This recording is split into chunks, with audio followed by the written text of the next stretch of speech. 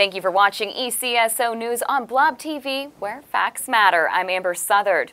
And I'm Major Andrew Hobbs. We'd like to begin tonight's episode by sending our condolences to the Orlando Police Department and the Orange County Sheriff's Office. Both agencies lost law enforcement officers this week in the line of duty, and our thoughts and our prayers are with both of those agencies. And you can run, but you can't hide. Wanted fugitive Latonio Marcel Jenner learned that lesson the hard way. Jenner is wanted for robbing several banks and businesses in Arkansas. He was located in a hotel room on Pensacola Beach after deputies spotted his vehicle. Jenner was taken into custody without incident. Don't miss out on our next Neighborhood Watch Academy. It is a one-night class that offers valuable insight on crime prevention and gives you the tools to start your own neighborhood watch. The class will be from 5 to 9 p.m. on January 17th at the Sheriff's Office Administration Building, located at 1700 West Leonard Street.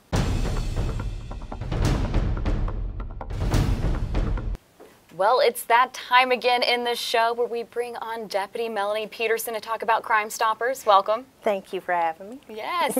So what do we have this week that we're highlighting? Well, our three fugitives for the week that we have is one is Brandon Egerton. He is wanted from escape for work release, and he doesn't have a bond. Which I never understand that one. That one's kind of dumb. You're given an opportunity to stay out of jail, and you just walk away from it. There you go, messing up again. Well, please call us if you know him. Absolutely. The second fugitive is Sunsari Bledsoe. She is wanted for grand theft, over 300 but less than 5. She's been wanted for a little over a year now, so we definitely, someone out there does know where she's at, and give us a call and let's get her picked up. And our third and final fugitive for this segment is Roy Cleary. He's wanted for forgery. Roy would go to different hospitals complaining, trying to get a prescription for opiates, and at this time he forged his name, gave a false name. Wow. So if anybody recognizes any of the three people that we had on tonight's episode, what can they do? Absolutely. Well, we make it real easy. They have 4 ways they can provide tips to Crime Stoppers. They can call us at our 24-hour-a-day number at 433-STOP. That's the most common form. They also can text their tip to Crime Stoppers at 274-637, or CRIMES for those who can't remember the number.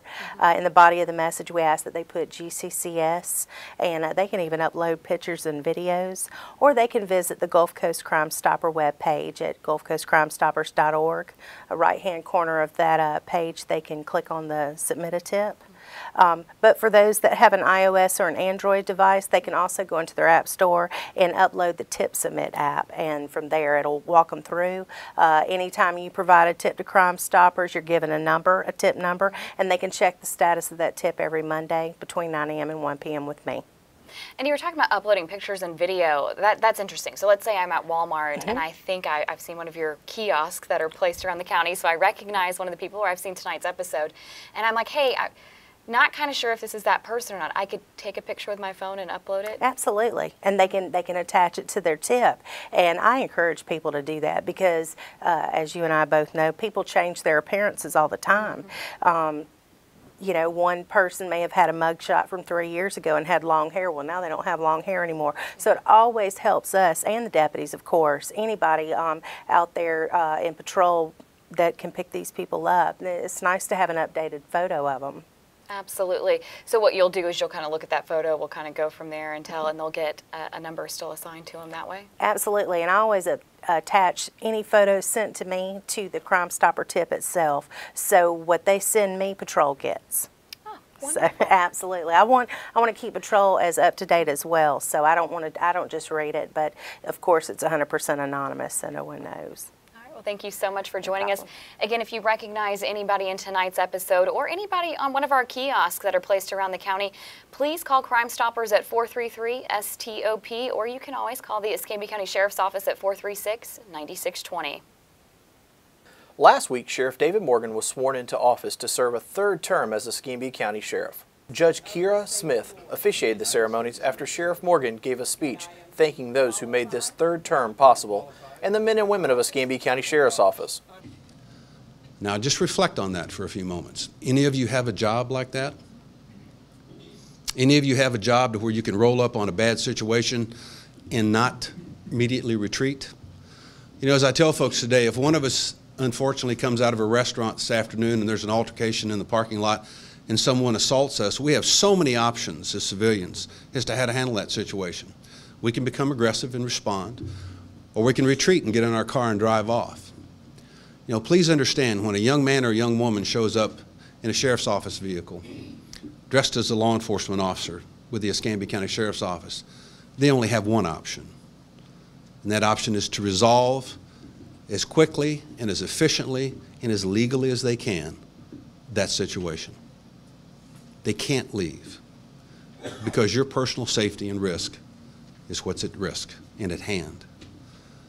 That's the job that these folks take on every day, probably unknowingly, because I think the post-traumatic stress would be, you know, off the scale if they didn't, if you lingered on it too long.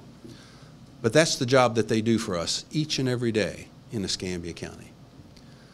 They also have behind them a capable command staff and a staff of administrative folks that also must be there to support the operational element at the Escambia County Sheriff's Office. They also are second to none.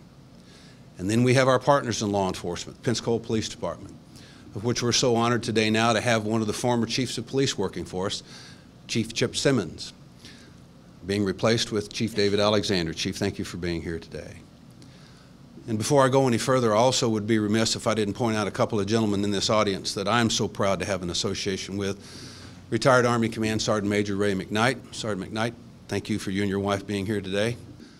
And so let me tell you a little bit about David Morgan's leadership and management perspective on things. Those two gentlemen that I just introduced to you, and also my wife Susan, who I'm honored to have here today. Susan, thank you so much for coming. Okay. And maybe you need to write this down and think about it, because I think our government and our country would operate a lot differently if this was something that was possibly taught in leadership and management schools. These folks watch me every day, every day, every day.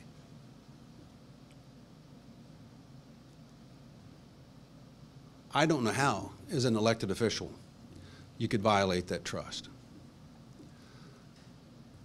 When I have a veteran come to me and tell them how proud they are of me that I left the military service and now I'm serving with the Escambia County Sheriff's Office, and that we're proud of you for what you've done and for what you've accomplished. That's not a cross that I bear. That's an understanding that I have so many people that care about me and pray for me and want to ensure that I continue to do the right thing. And so when I make extremely difficult situations involving people's careers, the direction of the Escambia County Sheriff's Office, always at the back of my mind is an understanding that I'm being watched. Not from a legal perspective, we can all follow the statutes, but from a moral and ethical perspective, that they're depending upon me to assess a situation, balance all the facts that I have before me, and make a correct, right, and just decision. That's what you elected me to do, is those very things. Not to be the smartest man in the room, not to be the best law enforcement officer, but to come to work every day and do the very best job that I can do. And so for the next 4 years, as the Sheriff of Escambia County, that is what I promise you.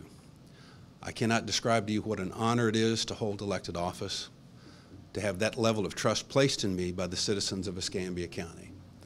And so I will tell you the motto of Officer Training School in the Air Force: always with honor, always with honor. We will approach the next 4 years exactly the same way, always with honor. Thank you so much for taking time out of your day to be here today. Thank you. Also sworn in last week, 2 deputy sheriffs, 6 deputy sheriff trainees, and 12 Pensacola Police Department officers. And congratulations to newly promoted First Lieutenant Simmons, First Lieutenant Small, Captain Dixon, Captain Gilmore, Captain Greer, Captain Von Ansbach-Young, Lieutenant Colonel Ron Ross, Colonel Quinata, and Commander Mark Jackson. If you would like to become a member of the ECSO family, you are in luck. Applications for our Deputy Sheriff Trainee LES position will be accepted online through Sunday, January 15th. This position is posted on the Sheriff's Office website at escambiaso.com. Click on the jobs link to apply, Or for a description of the position, including examples of duties and minimum qualifications, please visit EscambiaESO.com. We need your help locating Kevin Petchikoff.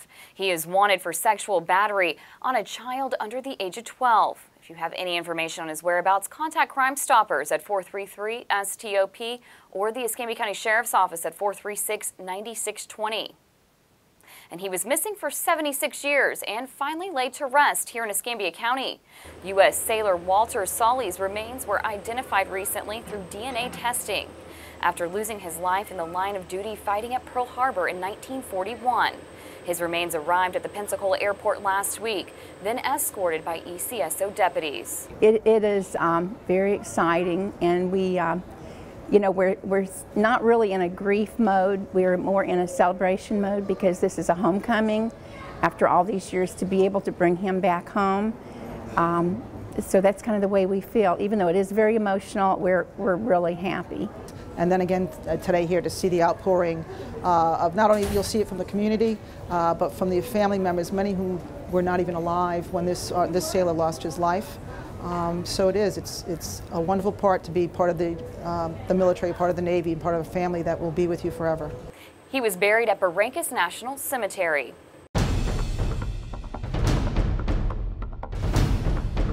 We need your help locating the people in this week's Missing Persons segment. 16-year-old Carly Ann Wilson was reported missing on November 28, 2016. Carly is wanted here in Escambia County and is considered a habitual runaway. 17-year-old Daniel Jamie Goodrider was last seen on December 9th, but was reported missing to the Escambia County Sheriff's Office on December 29th. Goodrider is also wanted, but this is the first time he has been reported as a runaway. 16-year-old Christopher Vonche Moore was reported missing to the Escambia County Sheriff's Office on January 7th. This is the first time Christopher has been reported as a runaway. If you have any information about the people we've highlighted in tonight's episode, please contact Crime Stoppers at 433-STOP or the Escambia County Sheriff's Office Dispatch at 436-9620. It's officially that time of year again. Mardi Gras season's upon us. Deputy Chief Simmons was honored to be a part of the blessing of the floats at 12th night. This year's celebration was a little different. The rain kept the floats from showing up, but that was okay. Each Mardi Gras crew was blessed instead. Do you like seeing events on our Facebook page? Well, our Explorers have decided to start their own Facebook page. For those of you who don't know about our Explorer program, it's voluntary and sponsored by the Escambia County Sheriff's Office. Its purpose, to educate and involve young people in law enforcement. Members gain a working knowledge of police work and have the opportunity to serve their community. Explorers receive training in patrol, procedure, first aid, honor guard, criminal law, crime prevention, fingerprinting, arrest techniques, drug abuse prevention, firearm safety, crime scene techniques, and more. So don't forget to follow them on Facebook, and for more information about the program, contact 436-9916 or 436-9939. And we now have a new way for you to stay in contact with the Escambia County Sheriff's Office. Follow us on Instagram. We have a bunch of deputies who are helping to participate with our Instagram page. Check it out, see what they are up to. And of course, you can always follow us on Facebook and Twitter. Make sure you stick around for Ask the Sheriff.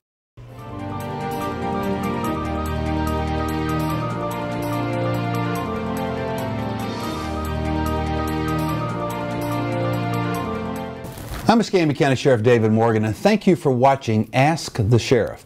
This is your chance to ask me any questions you want answered about the ECSO. Our team hits the streets again, and here are some of the questions you asked.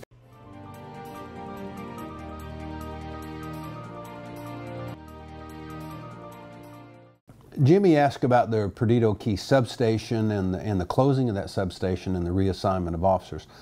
Jimmy, unfortunately, and I can speak to this issue now because the campaign is over. Prior to this, I could not have mentioned that. That was a rumor that was started, and it was purely politics. I won't name names as to who started it. But unfortunately, as an elected official, I spend an inordinate amount of time correcting misinformation and basically hateful rumors. And that's one of those.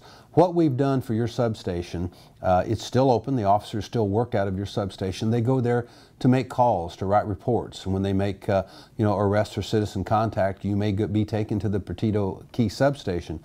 What we do now for the north and south areas of Escambia County, where the dividing line is for north and south, all of our officers now muster at Precinct 3, which is down off of Gulf Beach Highway.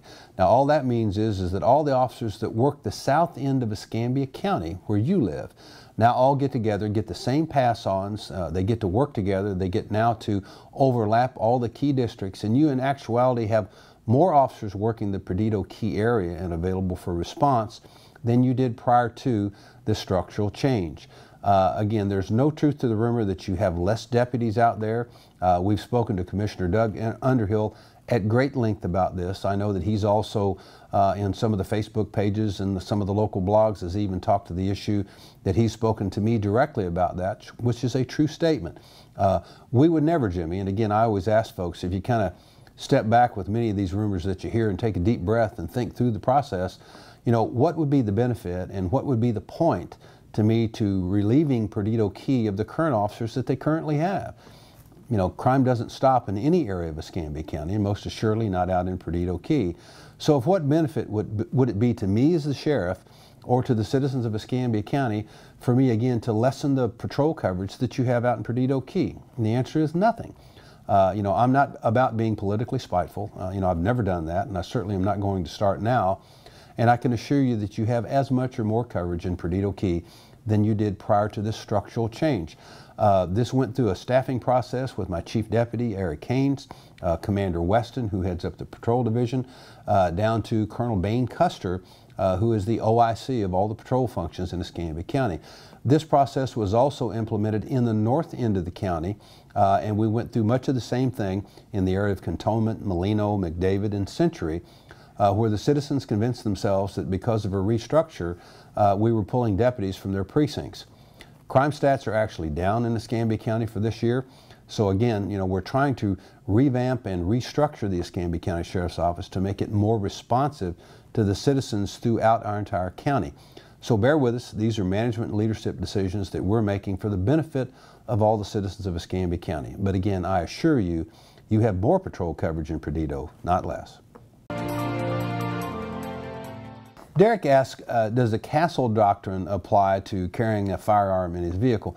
Derek, well, number one, you've kind of dated yourself. The castle doctrine was superseded by Florida law to what we now refer to as the Stand Your Ground law, which was championed by the late Dr. Darrell Peden, who was a senator from the area of Crestview for Northwest Florida. And Dr. Peden marshaled that legislation through. At one time, castle doctrine applied to your home only, meaning that if I broke into your home, you actually had a legal requirement to retreat to the farthest part of your house and then be able to prove that you were in fear for your life, for you or your family's life, prior to using up to and including force that required deadly force. Now, the Stand Your Ground law applies to you wherever you are, meaning you can be in a vehicle, you can be outside, you don't have to be on your own personal property in any way, shape, or form, whether real property or in a vehicle, in this case personal property. Derek, I'm a little reluctant to get into any area that's a fine point of the law. The reason being is that, when the few times that we give people legal advice, if you will, which I'm not legally authorized to do, I'm not empowered to do that, I'm not a licensed practicing attorney in the state of Florida, people then will go out and say, well, I took this action because the sheriff said it was okay.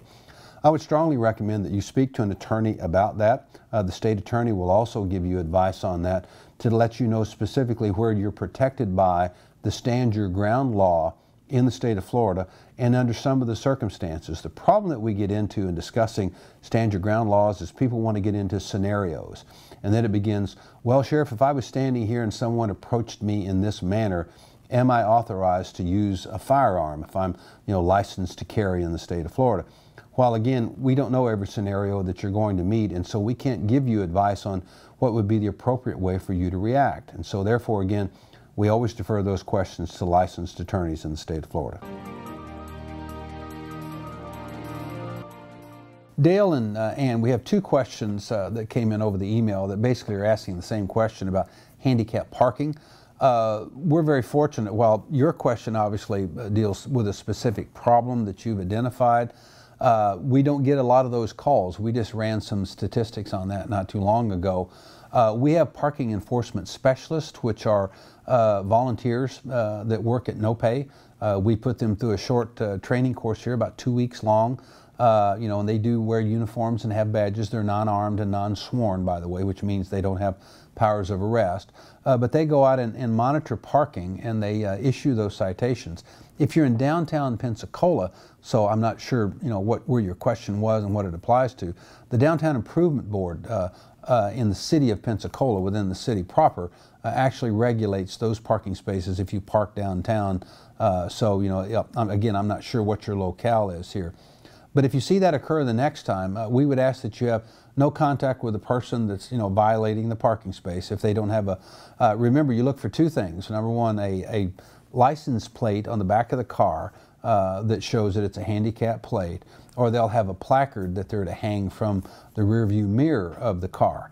And that's so that an officer that responds can readily identify if the vehicle itself is authorized to park there.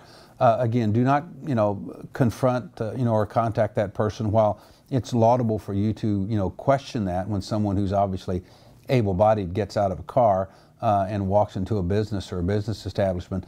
We ask that you not do that. Get the license number and the make of the car. Give us a call. Now, if a uniformed officer has time and is not on a call, they'll actually come by, and of course they can also enforce parking. But we ask that you ask for a parking enforcement specialist to come by. That's their one sole mission, is to go out and issue these citations. And again, they're not going from call to call to call like law enforcement is. They could be responding to an armed disturbance, a domestic violence, a robbery in progress. Could be a whole host of things that they're responding to. The parking enforcement specialists are doing only that. So ask for that you have a parking issue that you need an officer to respond to.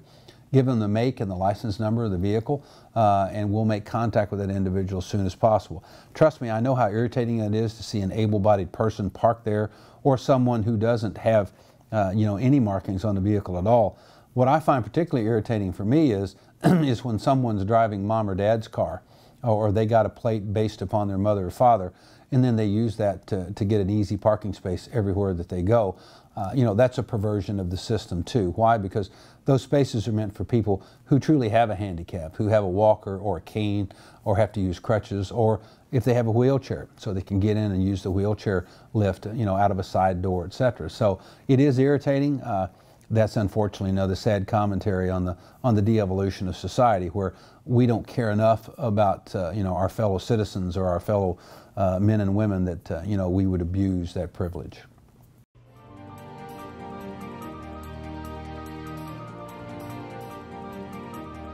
Susan asked, where can she report narcotics activity due to some activity in the area where she lives?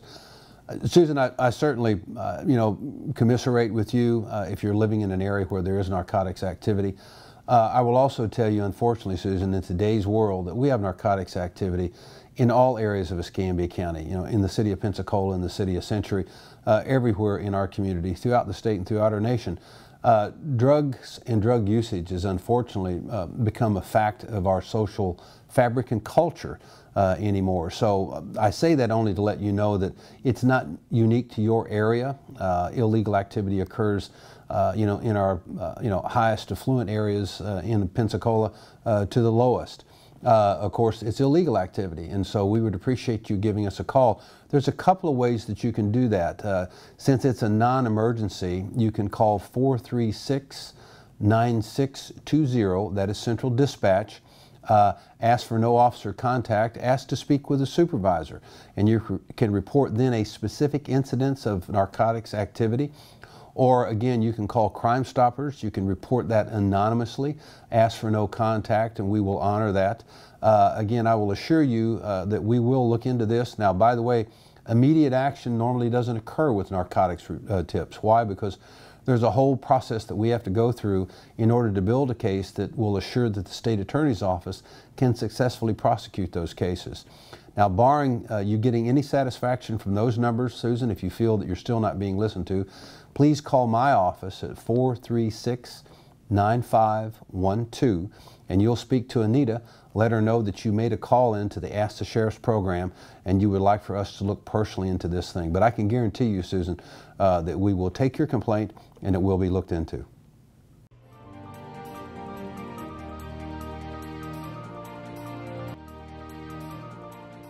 Okay, Jerry asked about the differentiation and the splitting of law enforcement duties and responsibilities between the Florida Highway Patrol and the Escambia County Sheriff's Office. And Jerry, you erroneously put in your question that there was only one Florida Highway Patrol officer available to work traffic accidents in Escambia County. That's not true. I can tell you that the Florida Highway Patrol has more officers assigned than that. And we do, in fact, work traffic accidents. It's just rarely. That's an agreement that we have with the state of Florida, and specifically with the Florida Highway Patrol and the Department of Transportation, that they are specifically the experts in traffic control and also the working of traffic accidents. To be, again, perfectly candid with you, if there's a vehicular homicide, there's no one within our agency right now, in our department, that has the background training or qualifications to adequately investigate something such as a vehicular homicide. We depend upon the Florida Highway Patrol to do that. That's part of the splitting of responsibilities throughout the different state and local agencies. And also it's a cost-saving measure. That way our agency doesn't have to be all things to all people, just like with the Florida Department of Law Enforcement. We don't have a DNA lab. We don't have certain capabilities here, which saves our local taxpayers money, and we defer that analysis to the Florida Department of Law Enforcement. Just like in the areas of traffic enforcement, etc., we apply the Florida Highway Patrol to those specific issues. While we can work certain vehicle accidents, we almost always defer to the Florida Highway Patrol because they are the experts in traffic management and accident investigation. Remember, you can also email your questions and ask the sheriff at escambiaso.com. We'll be back next week right here on Blab TV Tuesday night at 8 p.m.